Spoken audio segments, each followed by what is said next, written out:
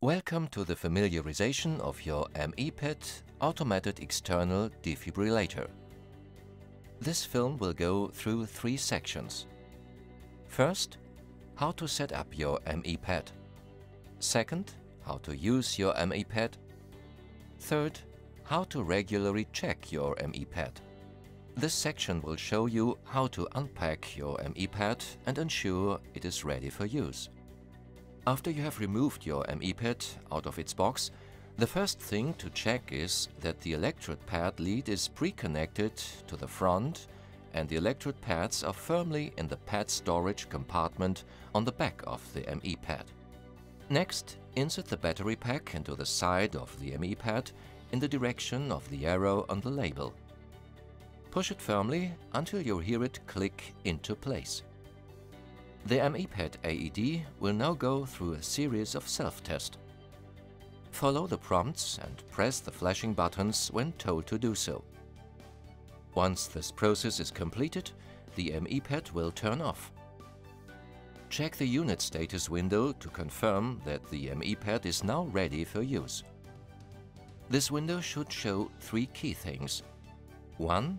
A status indicator. 2. A full battery indicator. 3. A full pads indicator. How to fully check your AED will be discussed later in this film. The PAD can now be placed inside the carry case. Gently pull the edge of the electrode pads through the slot in the side of the bag so that the pull tab is visible. Every year, between 100,000 and 150,000 people in Germany experience sudden cardiac death. This means 1 death every 5 minutes. This section will familiarize you with how the PAD works when used. To use the PAD first, press the green On button.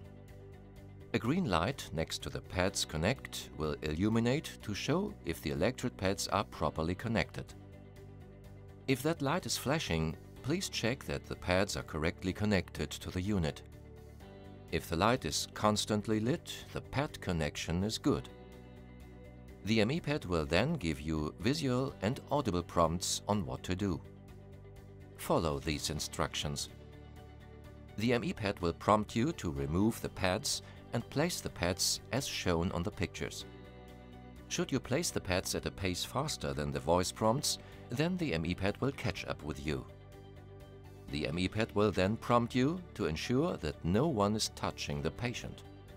If the shock is advised, the PAD will charge to a predetermined level and advise you to once again check everyone is standing clear and then to press the flashing orange shock button. The PAD will then prompt to begin CPR. This includes a metronome for compression rate and a verbal command for when to breathe for the patient. If you choose not to press the flashing blue eye button, the PAD will verbally tell you how long until reanalysis. This will be repeated at regular intervals. The PAD will also detect if CPR has been performed. Depending on what is detected, it would instruct either to begin CPR or encourage you to continue CPR. Always continue CPR until either the patient wakes up or the PAD prompts you to stop so it can reanalyze. This is usually every 2 minutes. At times, a patient's heart may not require a shock. In this instance, the PAD will state. In these circumstances, it is impossible to accidentally administer a shock.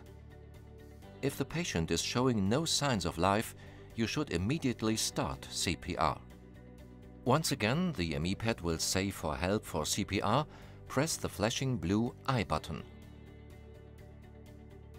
The survival rate of heart attack patients is 5 to 10%. Studies show that up to 70% of victims could survive if an automated external defibrillator AED were available. This PAD features a unique built-in ambient noise detector. This will automatically adjust the volume of the PAD depending on the surrounding noise to a maximum 90 decibels. Was the majority of cardiac arrest on casualties who are of adult age and the incidence of cardiac arrest in children are rare, they are on the increase. The ME PAD has a feature that allows to be used on children should the need arise. There is no need to change the pads, simply lift the cover and slide the switch on the front of the AED to select Child Mode. The ME PAD is a robust AED that holds a water resistance rating of IP55, and it has passed drop tests to all sides and corners from 1.2 meters. If you have to use your ME PAD, it is always important to inform the attending ambulance staff of how long you have been doing CPR and how many shocks you have given. This is easily done with ME PAD by turning the ME PAD off and then holding down the blue I button for more than 1 second. The ME PAD will immediately tell you how long it was turned on for and how many shocks it has given. The ME PAD will also collect and store key information during an event. It will record up to 3 hours per event, and it will store the last 5 events. The stored data can be transferred to a SD card and can be sent to the manufacturer for analysis. Finally, the ME PAD can be updated should your local resuscitation guidelines and protocols change in the future. Some upgrades can be done by the SD card, and other can be done by the connection of the AED to a computer. Should this be required, technical support of Medical ECONET GmbH will offer you full assistance. The MAD PAD performs a daily, weekly and monthly self-test. However, it is still important to visually check your AED on a regular basis. This is done simply by looking at the unit status window, which is visible through the carrying case. This window shows 3 key things. First, a status indicator. Second, a battery indicator. And third, a PADS indicator. First, the status indicator will indicate if the ME PAD is working correctly. It does this by carrying out daily, weekly and monthly self-tests. If all the tests are passed successfully, the indicator will show a circle.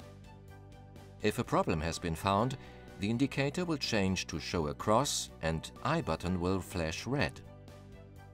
Press the flashing red I button and ME PAD will verbally tell you more about the issue. For assistance, please contact your supplier or the Medical ECONET GmbH technical support line.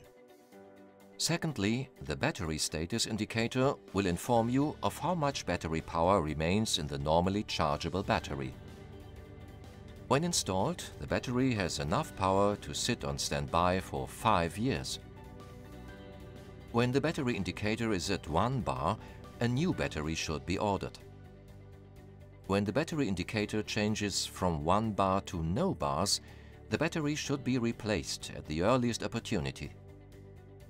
Thirdly, the PADS indicator tells you if the pads are connected to the ME PAD and whether they are in date. If the PADS indicator is full, the pads are in date. If the PADS indicator is showing as half full, the pads will expire within 3 months. New pads should be ordered. If the PADS indicator is empty, then the pads are out of date and they should be replaced at the earliest opportunity. Every minute that passes without the patient undergoing a defibrillation shock means a reduction in survival by about 10%. Early defibrillation can save a person's life. Help them. You can do no wrong. We hope that you found this familiarization film useful. This is not meant as a replacement for hands-on training.